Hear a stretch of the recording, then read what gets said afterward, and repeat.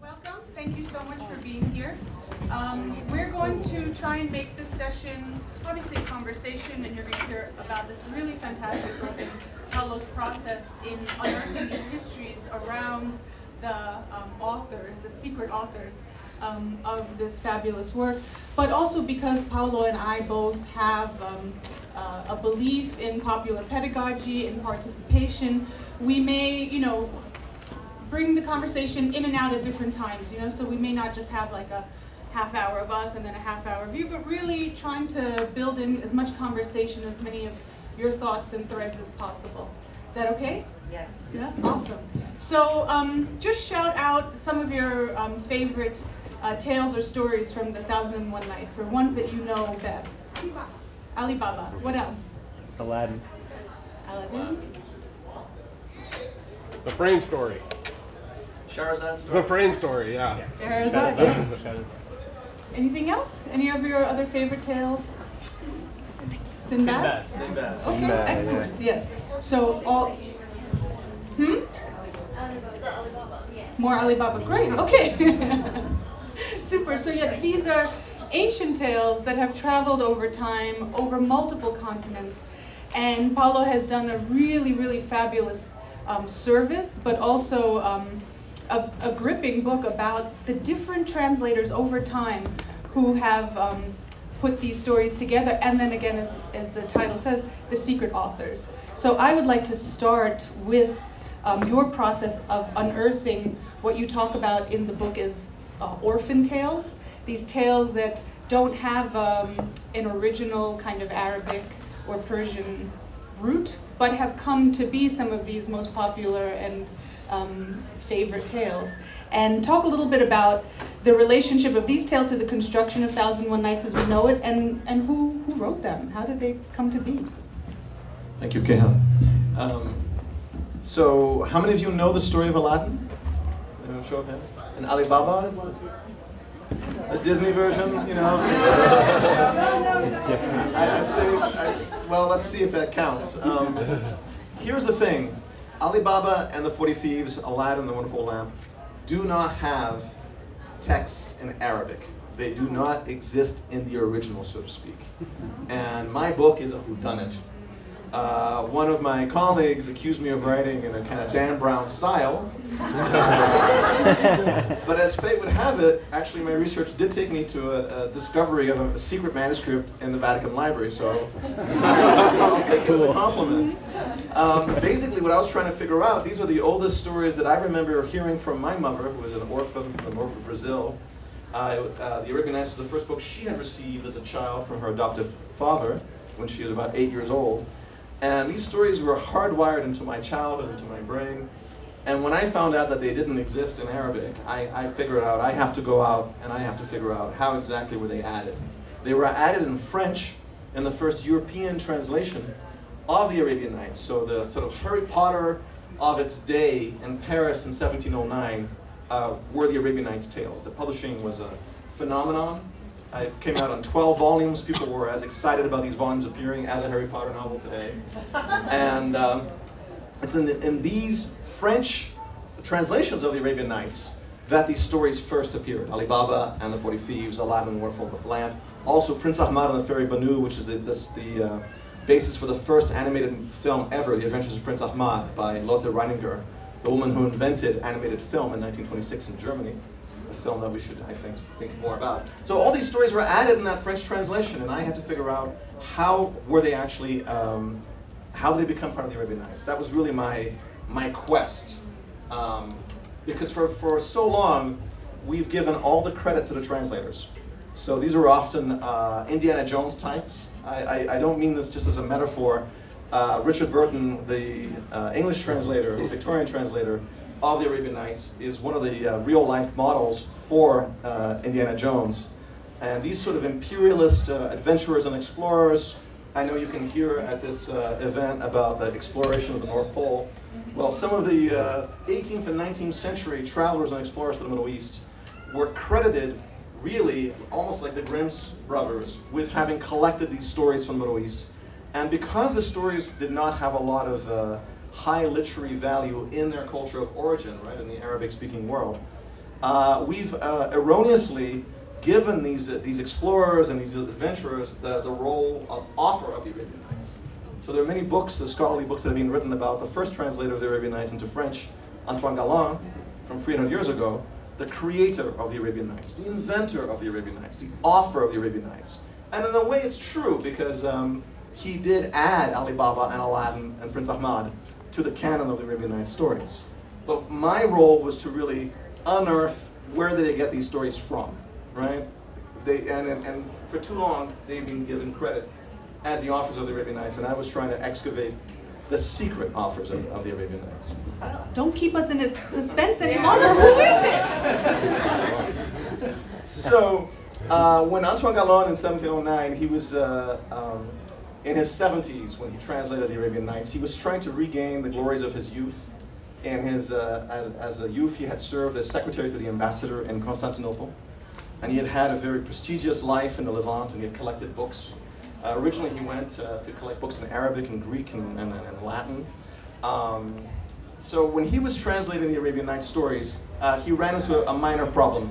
How many nights is Shahrazad supposed to survive? Does anybody remember? 1001. Yes. How was it? Excuse me? 1001. 1001. Right? It's almost infinity, right? Because the idea is like 1,000 being the biggest number you can think of, plus 1. And she had to do this storytelling every night, because what happened if her story was not engaging enough for King Shahryar? She and her sister, would quickly die, and hence the other royal women of the kingdom, right? So Antoine Galland, trying to recover the lost success and access to the court in Versailles of his youth, had an incredible success translating his Arabic manuscript, but it ended in night 282. So, does anybody care to guess what he was going to do? Was he going to come out with something called the 282 Nights? How would he fill in the rest? He would write his own story. Anybody else? Did he divide some of them up? Like Sinbad? Divide them up? Did He added Sinbad, and there were 7 voyages of Sinbad. Yeah. It was like each voyage is 3 nights. That's 21 nights right there. So that's certainly part of what he did. And what he didn't do is acknowledge that Sinbad was originally in a different story collection, which he kind of copy and pasted from. But at least Sinbad existed in an Arabic original that we can now look up in what was the King's Library. Now it's the National Library in Paris. In the case of Ali Baba and Aladdin, he does not acknowledge where he took these stories from. He just publishes them as if he had an Arabic original for them. But in his Parisian private diary, there he says that a storyteller from Aleppo named Hana Diab had come to him and told him these stories. The only problem is, if you're a prominent Parisian writer of that time, your private diary was not really a private diary, right? There were no mentions of mistresses or salacious gossip. These private diaries were often, I went to this Homer lecture, these are my thoughts on the Elysian Marbles or things like that. And they were possibly intended for posthumous publication. So scholars have assumed until very recently that the story about the storyteller was a fiction, that he was covering up, having made up the stories himself. I think did somebody say that he just made up his own stories, right? So until very recently, there was an Oxford University Press book from about 5-10 years ago. This was the consensus in scholarship. This storyteller reference in his diary is probably just a ruse to cover up his own fraud, basically. But a la Dan Brown in the Vatican Library, missing the first 5 pages, what did I find but the memoir of Hana Diab, a Maronite Christian from Aleppo. In fact, the first Arab travelogue of Paris, the first description by an Arab writer of going to Paris and wondering at its marvels, right? Like the minaret of the Notre Dame Cathedral, to use this term. And lo and behold, in that previously unknown memoir, a travelogue, book of travels, he describes meeting an old man who was missing some stories of the Arabian Nights, and he describes giving him these stories of the Arabian Nights. Actually, he doesn't even say if they're from the Arabian Nights. He just said he was missing stories, he wanted stories for his Arabian Nights, and I told him some stories. So that is confirmation that, in fact, these stories that we thought were French inventions for 300 years, in fact, are at least Syrian French. they came, and in fact, in the diary, he writes, Hana Diab came and told me, and then there'll be like a 6 or 7 page summary of the story, which then the French translator expanded to 40 pages or 100 pages. So now that we have Hana Diab's memoir, we can actually give credit where it's due, and this sort of secret Syrian co-author of the Arabian Nights tales can be revealed as the true author of Aladdin and the Wonderful Lamp and Ali Baba and the 40 Thieves. Fabulous. So this is the plot, or this is, kind of how the book really is grounded in what we're talking about, unearthing. In a lot of my work, I really look at how do we reveal the concealed stories of our history, of our culture, in order to claim new narratives to push us forward, to change society. How are we looking at the way narrative is constructed and told and shared in order to reclaim the voices that don't often get the chair as the author, the credit. And so talk to me a little bit about some of your thoughts in both bringing these stories out, in also bringing out the stories and the complexity of each of the other translators that you talk about, because it starts with Galan and Diab, but we go into, throughout a few hundred years, different translators, their socio-political context, their own historical cultural context, why these stories suddenly became a reason for them to build their career, do something to further a project of their own. And you had said something really sweet to me over the phone when we were talking earlier, that your father was a diplomat, and that, I want to get your quote correct, so I'm going to look down here, and you see this work as an act of cultural diplomacy. So can you say more about how unearthing, Diab unearthing the process of these translations is an act of cultural diplomacy? Yes, so I'll tell you a little bit more about Diab, the storyteller from Aleppo. He was actually the youngest of 4 or 5 brothers from a modest family with mercantile pretensions. All his older brothers got to apprentice with a French merchant in Aleppo, where he was from. Aleppo was a very important crossways in the Silk Road, right, between the East and Europe. And it looked like he would not get a chance to participate, because being the youngest, he would never get that stall in the marketplace and the bazaar, where he could actually sell fabrics, right, which I think is fitting, given Jaipur's sponsorship of this festival.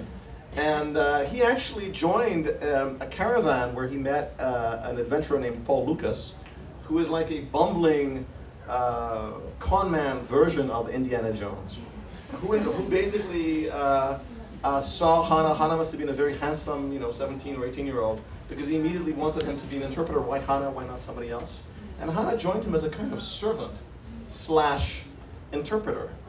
But immediately, Paul Lucas, who was famous for destroying small pyramids because he was too impatient, he wanted the artifacts and to go back and bring them to the court in Versailles, but he wasn't patient enough to go with a little brush. And so he literally destroyed little pyramids just to get some of the stuff inside. He saw in Hana a kind of oriental curiosity he would bring back to the court, which he did. He presented Hana Diab dressed up in a kind of melange of not only Hana's Maronite robes, but he asked Hana to wear an Egyptian headdress, which had nothing to do with his heritage. And he presented him to the king in Versailles. And it's fascinating, now that we have Hana's book, to see this from Hana's perspective. But what's interesting is that even in discovering this memoir, I mean, some of the first scholarly conversations, some French scholars said, well, this guy was a servant. How can you claim him as an author of anything? Maybe he was giving the rudiments, the plot lines, which Galan made into literature. So there's a bit of a struggle to unearth. I know you're interested in the pedagogy of the oppressed, and as am I as a Brazilian, but I really think we have to be careful when we're looking at the notion of authorship, and not to erase the storytellers who told the stories collected by the Grimm brothers, right? As we know, a lot of them were female and had been erased from literary history, and all the credit went to the Grimm brothers. And this is a very similar case.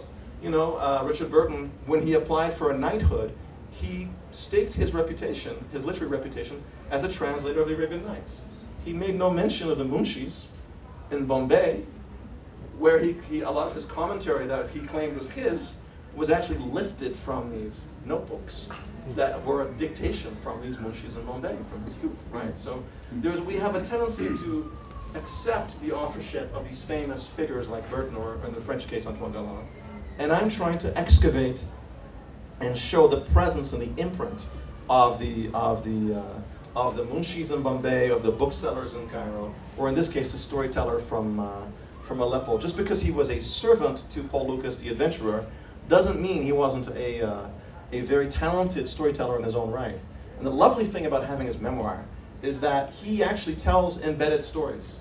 So he'll start a chapter in his memoir of going to Paris, and he'll start it basically something like this, like, I found myself dragged by the police. They were going to torture me because one of my friends had gone missing with some valuable jewels.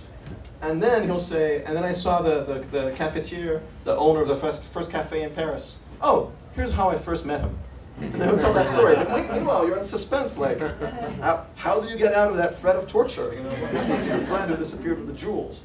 So you can see in his own writing how he would have been such an articulate storyteller of Arabian Nights tales. And this ability, if you've read, somebody mentioned the framed tale of Shahrazad. If you've read, it's almost like the film Inception. It's a comparison my students often make, which is you have a story within a story within a story. And each story is in a suspense. So when you're 3 layers or dimensions into Inception or into an Arabian Nights tale, you're in suspense about all these, will the merchant be killed by the genie? Will Shahrazad be killed by Shahryar, right? And all of that is in the back of your mind while you're working through the current story. So Hana Diab, in his own memoir, had that ability to keep you in suspense and to juggle different stories at the same time, showing, in my mind, that we can't dismiss him as somebody who simply gave the plot or the rudiments or the outline to the French stylist, but that he was a stylist in his own right. He was a master writer in his own right, an author in his own right, and he should be recognized as such. And that's the kind of cosmopolitanism from below, which really interests me as a scholar and as a writer, really. Well, say more about this idea as we look at, again, that he was a traveler to France. He was looking upon France with these new eyes, yes. But also, again, in the context of these kind of colonial types who were trying to raise their profile and raise their careers by bringing back things from the East and kind of professing to be experts on these exotic or strange or different places. Yet his stories are slightly, as an outsider looking at a culture, as an outsider looking at the morals that a culture purports to live by, the values that a culture says, oh, this is what we live by. Yet in their day-to-day activity, kind of really showing that these values aren't being lived out. And in fact, some of the stories that he added are some of the most popular ones that get repeated over and over. I mean, if we think about the stories, I mean, is Aladdin? Do you remember? Is he a person of rank, of privilege? No, does anybody remember? Even in the movie, what is his status? Street kid. Right? He's Riff Raff, as the Aladdin song describes him. How about Ali Baba? What was he? He was a woodcutter, cutting wood in the forest, with his donkey when he overheard the thieves coming to the cave, right? And the open sesame, right? So I guess he kind of stole from the thieves. We can think about the ethics of stealing from thieves. But he only, according to the story, only stole as much as he needed for him and his mom, right? So he's not, But if you think about it, the most popular stories of the Arabian Nights in East or West, in Mumbai or in London, in Panto or in Bollywood, there have been over 40 different Bollywood versions of Panto. They all are attracted to these marginal figures, to the riffraff, to the woodcutter. And these are not the central figures of the original Arabic stories. The original Arabic stories most often are about merchants. There's even a colleague of mine who refers to the Arabian Nights in Arabic as the mirror for merchants. It's not the mirror for princes, it's a mirror for merchants. And in fact, when you look at the manuscripts that have been preserved in Christian monasteries in Syria and Lebanon, they're often collected. You find the Arabian Nights in the kind of mercantile literature section. Stories of merchants, about merchants, by merchants. So Hana Diab's stories that he contributed as a storyteller are uniquely from the perspective of really the outsider, the underclass, the people who have no claim to privilege or to wealth. And that makes them very unique within the canon of the Arabian Nights stories. And I think it has something to do with their lingering appeal to us. Whether we're watching a panto, or now, as you know, Hollywood is making, have you guys heard this? Hollywood is making a big Beauty and the Beast style live action remake of Aladdin, which will be coming out now in 2019 in May. They pushed the Star Wars movie back for 8 months and gave a slot to this new Aladdin film. So these stories still interest us, and I think it has a lot to do with this underdog perspective. I mean, just to give you a sense, I love comparing the diaries. So the day that Hannah came and told the story of Aladdin, according to the diary of Antoine Galland, right? So you have this very sophisticated translator who's a classicist and knows Greek and Latin and likes to talk about how he reads Homer in the original and all that. The day he records in his diary that Hannah Diab came and told him the story of Aladdin, that day there were riots in his neighborhood because of famine. There had been a horrible winter in 1709. People were starving in the streets. Does Antoine Galland make any reference to this in his diary? No, zero. It's like it didn't happen. And you can imagine if he was walking out in the marketplace, women had been killed, right? Women who had come from the interior of France to protest the famine in Paris. This was pre-revolutionary Paris. When you read about the same time period in Hannah's perspective, that's all he talks about. The people starving in the streets. He has sympathy for the beggars. You weren't supposed to beg, it was against the law. Even soldiers who had lost limbs in battle were not supposed to be begging in front of Notre Dame Cathedral. You needed a special license from the Archbishop. And Hannah even has sympathy for the condemned. He talks about these young people who were accused of crimes. They were paraded, they published these pamphlets about their crimes as they were about being led in the spectacle of their execution to some public square. And Hannah was wondering, well, did this young man really commit the crime that he was accused of? So it's a very different perspective that Hannah brought in his writing about Paris than the perspective of the elite that was soon to fall in the revolution about 70 years later. It's fascinating, and that's what I mean by this kind of cosmopolitanism from below. As a servant, he frequented, other servants, and he had that kind of outsider's view of things. So when he talks about Aladdin dreaming of the princess and the palace, it is very much from that perspective that we see that story. I don't know. For me,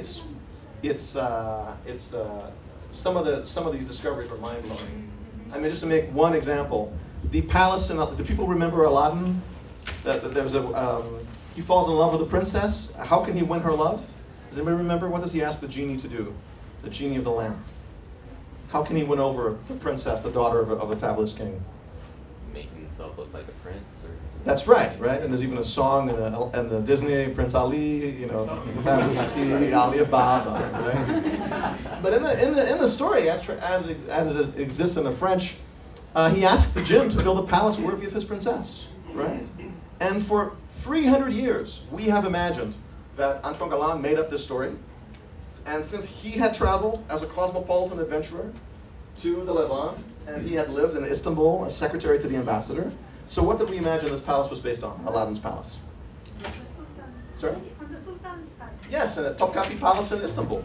Or some other oriental palace that our fabulous French cosmopolitan had gone to. Never has it occurred to us that other cosmopolitanism from below, that this servant from Aleppo had been presented in Versailles. And when we read Hannah Diab's account of Versailles, this is much closer to the palace in Aladdin. He's drawing from his own personal experience. He got to hang out for a week in Versailles as a kind of curiosity. He got to engage these fabulous princesses. Perhaps the inspiration for this idea that this riffraff could fall in love with a royal princess. But most shockingly, some of the details, like the jewels and the order in which they're presented. So he'll say, a princess, she was wearing emerald and a diadem and the same and a ruby. The same sequence of jewels in the same order shows up in his description of Versailles, of the princess in Versailles, and in these stories that were added by Galland to the Arabian Nights, like the Aladdin and the palaces in Prince Ahmad as well. And for 300 years we thought, that's Orientalism. That's a French guy just lavishing this fantasy of the Orient. And in fact, it's an Arab Maronite wondering at the wonders of Versailles, right? So it flips the way we think about the book completely. I noticed a hand going. Great. Okay, so let's take a few questions and comments. So we'll take like 4 or 5 at the same time, and then we'll discuss, and then we'll take some more. What interests me also is, again, this idea of complicating history, complicating our social relations, complicating, again, the value systems that we think, where do these ideas come from? Oh, it comes from here. Actually, no, it comes from here. Because our civilizations have always been in communication. Our civilizations have always been in conversation. There has not been a dominant thing that has traveled around or others have rallied around. Rather, it's adaptation. And there's something specifically about the language, and you can talk to that later, the language of Middle Arabic or something that made these particular tales actually translatable and transmissible. But we can, so hold that, and I'll get a few others. Sure. So let's go around and get some folks. You had your hand up quite early, and then let's just go around this way. Yeah. So it's a two-part question. One is, if there was only less than 300 in the original novel stories, did the translations that include Hannah's stories that were made actually constitute the rest of the 1,000? I'm just trying to see, was that the only other source of the 1001? That's part one. Part two was, is Hannah the actual originator of the stories, or did he in turn borrow them, just like thinking of the Grimm's tales, parallel? Sir, over here. I was interested in the original premise of the Nights. So is it Wazir? Yeah, I mean the original. I'm reading the burden, so I don't know. But I'm just the original premise is the Wazir's daughter, Shahrazad, is a brilliant storyteller and knows all the stories. Is that the way it really is? I wanted to know also if he and Hannah had collected these, whether they were old folk tales that he had just gathered. That's similar to my question as well as your second question. Beauty and the Beast, there are myriad versions from many, many cultures. Are there other versions of these stories, the core of the story, the gestalt of it, that have come from other cultures, and was Hannah from Aleppo just, synthesizing those, but really those core stories exist in many places. So we'll take these, and then we'll do this side of the room. Okay, so 282 nights, actually only about 40 stories. Remember, Shahrazad couldn't tell a story a night. What would be wrong with telling one story a night? What happened if she actually finished the story? She's like a Cliffhanger. Not a good strategy, right? And in fact, this is true to the experience of storytellers in Aleppo. They told stories in cafes. The manuscripts we find of the Arabian Nights have annotations for how to tell the story at a cafe. Change your voice now, do a woman's voice, now with sarcasm, now with irony, okay? But you had to pause your story. We should try this at the Jaipur festival. You should pause your story at the most interesting moment, and then ask for that donation to the Colorado. Because that's what they had to do. People would show up from all social classes for a price of coffee, right? And you literally, there was this tradition, they would try and tackle the storyteller to force them to finish the story that night, so they didn't have to come back the following day and pay for another coffee the following day. So anyway, so we have 40 stories about, each story for about 5 nights, right? So so your question was Hannah the only other source, right? Hannah Diop stories filled 4 volumes out of the 12 volumes in French. So basically, for the French translation, yes. But in general, I would say that the French were doing no more, to be honest, than the Arab booksellers have been doing for centuries. Because they only had 282 authentic stories as well. And what do? They copy, well, like my undergraduate, no, sorry, they don't do that. They copy and paste, their scribes copied 8, 12 stories from other story collections, often in the same order as we find them in stories of trickster tales or other famous collections, and just transplanted them into the Arabian Nights. Now, does that mean that Hannah was just a collector, which I think is a question that was asked? Let me give you one example. I would say that Hannah was more than that for the following reason. Story of Ali Baba. Does anybody remember any of the elements of the story of Ali Baba? What did it involve? I mentioned the beginning of the woodcutter cutting the wood and the... And he hid in the trees, and he got them what they said, and then he'd go and say the same thing. So there's a 40 thieves, right? A horseman. Then you have a magic cave full of wonders. And anything else? Does anybody remember one more element of Alibaba? The password. Abracadabra. The Password of Sesame, yes. Anything else? Is that the one with the big oil jars? The oil jars. And who kills the thieves hiding in the oil jars? Marjana, the slave girl, right? There's even a statue of this in Baghdad, right? Her pouring the oil, hot oil, and frying them, alive. So here's the deal. Yes, of course, each element of that story exists separately in the oral tradition, and we can trace different manuscripts in the Arab world. But the clever slave girl motif, the magic mountain motif, and the horseman motif existed separately. The first iteration of Alibaba that we know in recorded history is in the French translator's diary saying, Hana Diab came and told me this story. So there's a very good chance that Hana Diab may have been the first one to mix those elements in this way to tell a new story. So in that way, I think he is potentially a creator and not just a kind of a recorder or compiler of the stories. I think that's the best example I could think of that. Maybe we should gather some more. I can see a lot of...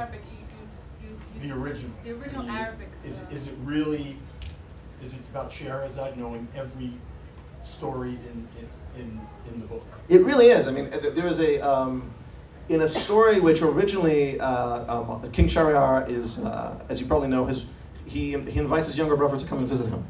His younger brother forgets a gift. You can't arrive at the older brother, powerful king's court without a gift. The younger brother goes home to get his gift in the middle of the night without announcing his presence. What does he find? His wife, Oh, yeah. right, with a lowly cook. He seems to be offended more by the fact that it was a lowly cook. But anyways, and then his younger brother then witnesses in the palace where they think that he's now visiting his older brother, King Shahryar. They think that they're going hunting, and Shah Zaman is too depressed because he was cuckolded, and he witnesses this orgy where King Shahryar is cuckolded, right? And this massive orgy is on page 2 of the Arabian Nights. And my students are always surprised that there's an orgy on page 2 of the Arabian Nights. But anyways, so these men become very misogynist and paranoid about finding faithful women. And Scheherazade is fighting that misogyny and paranoid jealousy because Shahryar resolves to do what? How does he handle this breakup, this woman cheating on him? Does anyone remember? Why do we have these 1001 nights? He wants to marry a royal virgin every night, right, and kill her early the next morning before she's had a chance to cheat on him. So the only description we have of Scheherazade in Arabic is she was wise and learned, and she had read every book in the library. Interestingly enough, in the Arabic, no description of what she looks like. We don't know if she's tall, short, fat, slim. What has every single translation into French or English done? Does anybody care to guess with Scheherazade? Made her beautiful. That's the first thing the first French translator did, is like, Scheherazade, with her amazing beauty, which kind of doesn't really explain why she survives. I mean, were all the royal virgins who were killed not beautiful? And I think it takes away from her knowledge and the source of her power, which was distinctive, which was her storytelling, and her knowledge of all books, of science, of chemistry, of medicine, not just of stories, right? This is why she's such a powerful feminist icon, and should be, right? Was she a vizier's daughter? She was a vizier's daughter, and she volunteered to, of course, teaching in Abu Dhabi, I had the grandson of the president in my class once, and he said, but well, politically, you can't, the caliph couldn't kill the vizier's daughter so easily. Right? That's why he had to give her a few nights, to tell her story. So that was a different perspective, in terms of his experience. Stories on behalf of her sister? Her sister, Scheherazade volunteers to marry Shahryar to redeem the daughters of the kingdom. Right? She's got some kind of plan, maybe to kill him. I don't know, but she asks that her sister come with her, and it's her sister who asks her to tell these stories, right, before they fall asleep, after they have sex. Her sister's like, oh, Scheherazade, those stories. You can't fall asleep. Start telling a story, otherwise, this is our last night. Super, Yes. so let's go around. So raise your hands up high so I can just grab you. Okay, 1, 2, 3, 4, 5, 6. So we'll do, all you. So these are really stories of the Silk Road, if they're brought by merchants along the Silk Road, and then there's a lot of parallels with actual physical stuff, like the caves on the Silk Road. You know, hot deserts, people that place the lodges are often in caves that are like houses built into the caves. Then I was wondering about like these caves that are like full of treasures, like in as far east as like Western China, you see these caves that are built, these temples that are built, and they're just very beautiful. Well, the ones that haven't been looted are just full of treasures. I was just wondering, in your research, did you come across like physical manifestations of the things in the stories? Excellent question. We were going over here, this row, 1, 2. So, Well, just, we're going to go from her down this way. So go ahead, lady in yellow. Hi. Any book that's ever read to me, I only listen about the horses. So when you, I mean, that's not completely true, but it's enough. So the horses of the Nights are what fascinate me, and when you perked up with Istanbul, they're decidedly not French. The way that they're worked with is not French. So I wonder if you could tell me anything more about them. Yes, sir. Excellent. there's people who ever get credit for the translations. How old are the oral stories? Down here. I'd love to hear a little bit more about the finding of this memoir, the resurfacing of it, and also if it's been working. Okay. Wait, you asked, I'm sorry, we have a few who haven't had their voice up yet. Two questions. One of them is, can you prove that the memoir was not written by Boreas? By interlibrary loan to the library that you found that manuscript. Second of all... That's a lovely comment, by the way. Second of all, who is the author of this story here? Okay. In a room here with you and everybody else in here. Who has written that? The outer frame of that story. Who has written who is the author of that story?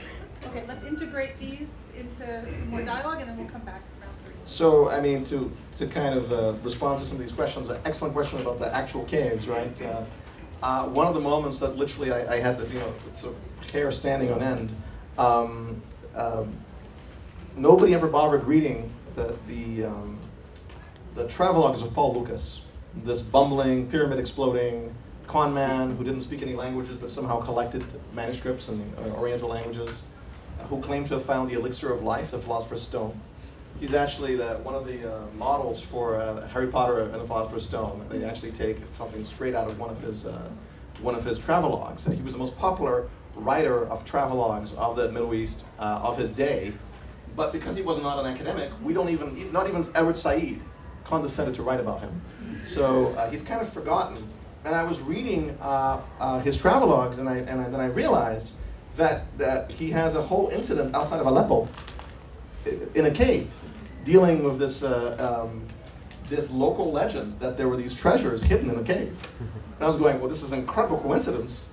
And sure enough, in the memoir by Hannah Diab, the same story is there about Paul Lucas coming to him and saying, let's go outside the caves and show me these treasures, right? So and actual caves, right? So you can see how Hannah Diab was under pressure by Paul Lucas to produce stories of treasures in caves, right? And there were actual caves that inspired these stories. Speaking of horses, Paul Lucas in his diary writes of the actual horsemen bandits who threatened them between Aleppo and Damascus and between other points. So these were, and funnily enough, at one point he claims he single-handedly fought 40 of them. And he even has an illustration, and I reproduce in my book, which I didn't sign, by the way, for those of you who want afterwards. And there's this lovely illustration. His servant is feeding him the bullets. He's shooting, and you can see the remainder of his party running away, leaving Lucas to fight the 40 bandits by himself. So the bandits on horseback. So there's a basis in actual truth to these stories. Okay, so the memoir, I am trying to get it translated. I've made a proposal to the Library of Arabic Literature, which is out of NYU Abu Dhabi, so I have some sway there. And they actually invited me, after having read my book, to hire a translator and then get this project off the ground. So Inshallah, we will see. I mean, it's a fascinating document. Frankly, I think the Arabian Nights is one aspect of it. But the first Arab travelograph of Paris is fascinating, and I think it is much more interesting than just the connection to the Arabian Nights. I think those are primarily the questions. The oral stories, we know that they're at least, in some cases 1,000 years old, right? And sometimes we just have the title of them and some bookseller's list of stories he's heard in the markets of Istanbul or something like that. So sometimes we know the story was circulating, but the story is recorded for the first time 700 years later or something like that. So that's some questions right there. Doing a time check, okay. We might have to, I think we have time for some more questions. Good, yes. Actually. And I think to speak to who's authoring this conversation, it really is all of us, right? The idea of knowledge production and knowledge creation is a thing that happens everywhere. There are not only specialized people who create and produce knowledge. We produce and create knowledge in settings like this all the time. They don't always get documented. They don't always get referred to as authoritative knowledge. But we are creating the knowledge. Our histories are here, present with us. The information that we're carrying forward and synthesizing together is authoring this continuing conversation. Yeah, and I guess just to add a postscript to that, I do talk about the first English translations of the Arabian Nights as well, and famous figures like Richard Burton and Edward Lane. And I don't mean in any way to diminish the accomplishment that they did. I mean, Burton traveled disguised as a Muslim to Mecca and performed the Hajj. Lane lived in the Arab quarter as a native in Cairo, and he refused to live as an Englishman with the badly matched imitation of the Ottoman dress that the English tourists had, right? It's just that I know, having found their notebooks and deciphered their handwriting, that when they are claiming to have this knowledge from having traveled to Mecca or having lived in Cairo, that they were actually relying on informants. And when you see in the notebook, bookseller Sheikh Ahmad told me this, and then when it's published in the commentary to the Arabian Nights, it's published as Lane's insight, then the insight has been in a way stolen, and I think it's important to restore, especially because we can, via research, to restore, okay, actually that's from the commentary, much of that commentary was from the bookseller, right? And Lane should have acknowledged that. And even Burton, a genius at languages, spoke over 30 languages, he claimed to have interpreted the sign language of the gorillas. But again, if you look at his almost indecipherable handwriting, his early autobiographical writing, very clearly he relied on the Munshis in Mumbai for the insights that later show up as his philological insights. Oh, this word cannot be translated. That'll be verbatim something he took from a Munshi in Mumbai, and now it sounds like Burton is saying, from his knowledge of Marathi or something, or Sindhi, the word can't be translated. So I'm trying to restore both sides of the conversation, because we've been only hearing about the greatness of Burton, the authorship of Galan. And it's also interesting, was anyone at the cultural appropriation conversation at this morning? Yeah? No, actually I was going to bring it up. Yeah, exactly. And what's fascinating also that's in this book that you speak about is during the times that these stories are being translated and being kind of brought back, they're really being sold. It's a capitalist enterprise.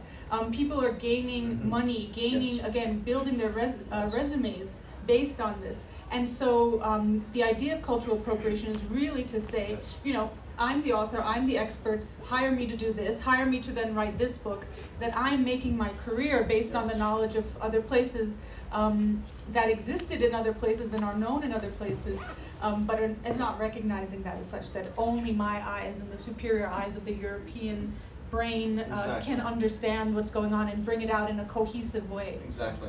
And this first translation of the Arabian Nights by the Frenchman Antoine Galland is a perfect example of this, because his actual rivals for the first chair of Arabic at the university in Paris were Christian Maronites from the Arab world. And we now know, I mean, people who study Dutch Orientalism, Russian Orientalism, Slovenian Orientalism, people traveled from other parts of Europe to Paris to talk to these Maronites. And that's actually why these Maronite manuscripts, including this memoir now identified by Hamad Diab, made their way eventually to the Vatican Library, because the Vatican Library and Paris, they all relied on these Maronite figures as scholars of the Middle East. But Galland literally was competing with them and trying to write himself as a figure of authority. as opposed to people from the same community from which Hannah came. Hannah might have come from a more modest background, but there were educated Maronites, and Dutch Orientalists were hanging on their every word when they were writing their works of scholarship. And it's interesting, this idea that, again, the stories and the information by the people, of the people, then get, when you talk about appropriation, get held for others, you know. And you talk about this in some of the English translations, specifically around Torrens, who is a colonial administrator, but not the typical colonial administrator. And so he actually saw the value of language, Arabic, Persian, Urdu, for not only colonial education, but also for the education, the continued education of the people of India. And then how the 1001 Nights becomes this way that he can actually become an activist almost for the language of the people. Can you say a little bit about that? Yes, I have a chapter which is about the first translation of the Arabian Nights from Arabic into English, not from French. There were many bootleg versions from the Galland's French in the 18th century. It was actually Henry Torrens, this completely obscure colonial officer in Calcutta. Nobody's heard of him. He was integrally involved in the first invasion of Afghanistan in 1838. And what's interesting is that Torrens and people like him were actually advocating against the use of English as a language of bureaucracy, against the replacement of Farsi with English. And they wanted to translate the Arabian Nights to bring, actually what they really wanted to do was publish the Arabian Nights in Arabic. But the colonial officers would only fund the publication in Arabic of the Arabian Nights if an English translation was produced. That's actually what happened. And I did some digging into Torrens, and I was surprised because I knew nothing about the Freemasons, and he was a Mason, and he established some lodges in India. He was a chief warden of a Freemason lodge, and I thought, well, you know, this was some ho-ho or secret handshakes or some kind of Illuminati conspiracy. Here we go again with my people think my book reminds me of Dan Brown. But, what's interesting is that it turns out that Torrens was an early advocate for opening up lodges to the locals. So most of the English believed the lodges should only be for Scotsmen and Englishmen. And Torrens and his friends wrote poems and wrote songs that they sung about how they act. In fact, if you believe that we are all made from the same God, we all come from the same place, if these are the Masonic beliefs.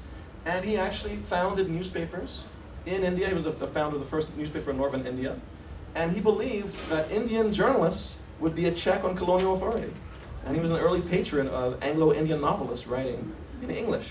So the story is much more complex and nuanced than simply, oh, these English translators and adventurers that are the authors. In fact, they were always Torrens himself relied on a team of munshis who did most of the work of editing in Arabic and interpreting words which allowed him to translate into English. And that labor, I think, tends to be lost and glossed over. And all we're left with is this sort of series, as in the Bohes essay on the translators of the Arabian Nights, we're only left with these famous European translators and not the people whose labor upon they depended. But in that way, also, Torrens is like an ancestor to the Jaipur Literature Festival, looking at promoting Anglo and Indian authorship and cooperation. Yeah. So, and very interesting, you said the Masonic lodges, they opened up the Masonic lodges to Indians, to indigenous folks, and then who are the people who come out of the Masonic lodges? We should mention, I mean, if you look at Nehru's father, right, or the whole generation before independence, all of the independence leaders, their parents were members of Masonic lodges, right? So there's a direct connection between the opening of these lodges to Indians to the movement for independence, which is not surprising when you read Henry Torrens in 1835 saying, we need to have a free press in India as a check against colonial authority. The logical extension of that is self-government, right? So it's interesting to see, again, it's not what you expect if you just read, you know, trolls on the internet, or your notion of the Illuminati comes from Hollywood movies, you know. But the Masons had a much more positive role in Indian nationalism and decolonization than one might imagine. So an active resistance in the translation. So let's go around. So one up there, 2, 3, 4, and then we'll do last, if you don't mind. I'd say that, yes, the Masonic lodge was open to people, but at first it was only open to the elite. Yes. Educated elite. Yes. And maybe there was a tendency to be more pro-British and yet try to bring out India free from colonialism. But this was so this was the fathers, the grandfathers of those independents. Right. And they were all So they from kind the of elite, and the lodges were never open to the common man till after independence. And that made a big difference. And I just want to make one comment. Having said what you said, I think the amalgamation of Western thought and Hannah's books, I have to reread these nights so that I get a better perspective of the book. And read his book. Yes, that's okay. Yes, sir. Was Scheherazade real, and how do we know that she was? Sir.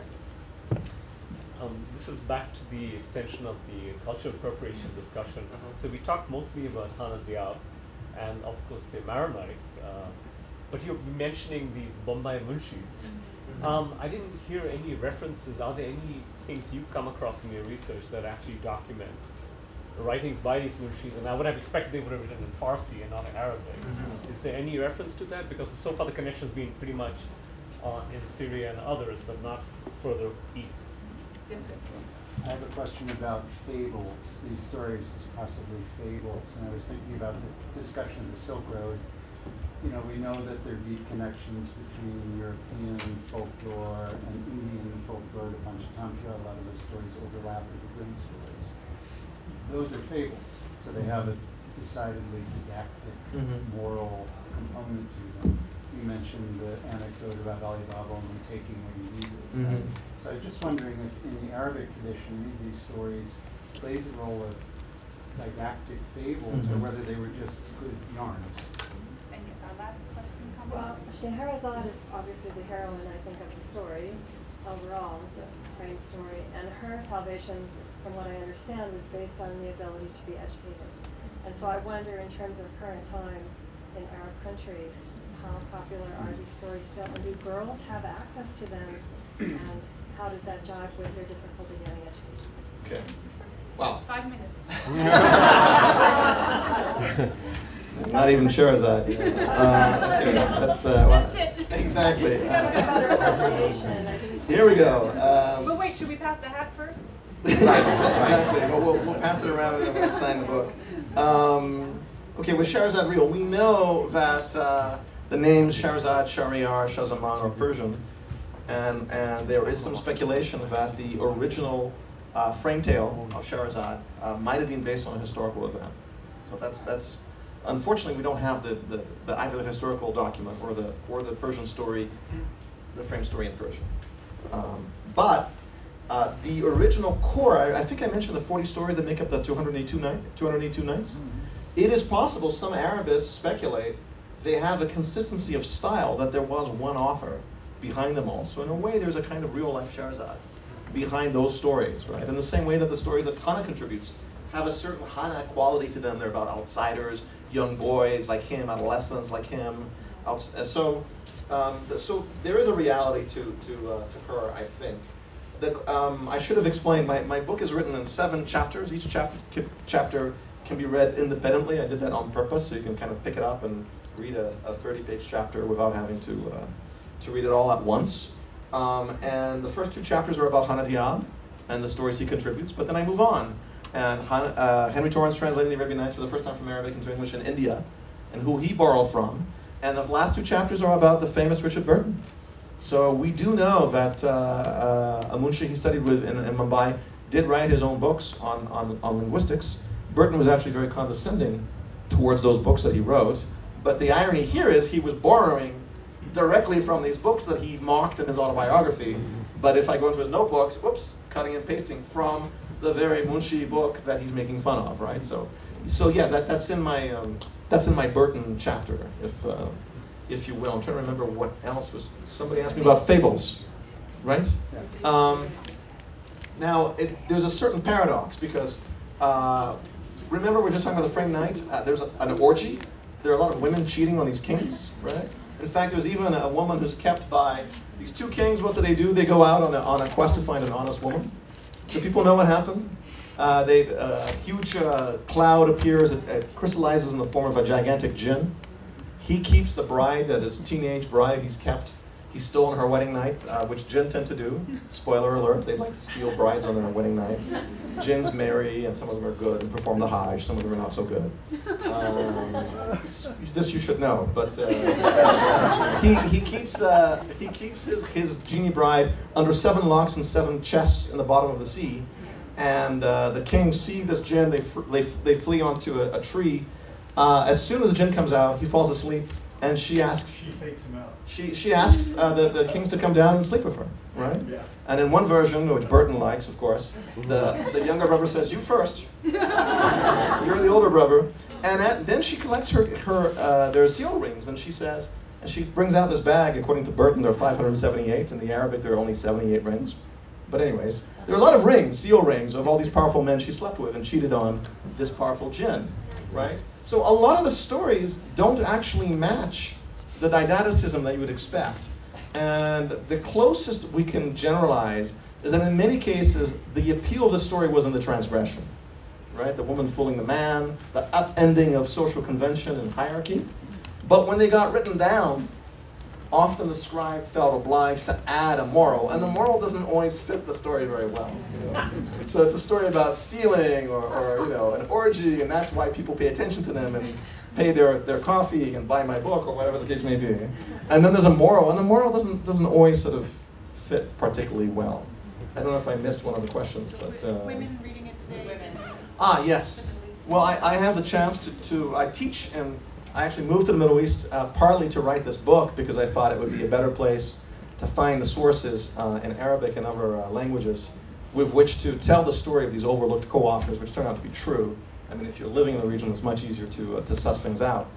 But I have to say, in the Emirates where I live, 68% of the undergraduate students at the local universities, not at New York University where I teach, but at Sheikh Zayed University, are women. So there is a big educational push, which doubtless has immediate effects, like the marriage contracts which are drawn up now tend to give women much more autonomy in terms of pursuing their careers and their further education, their masters and things like that.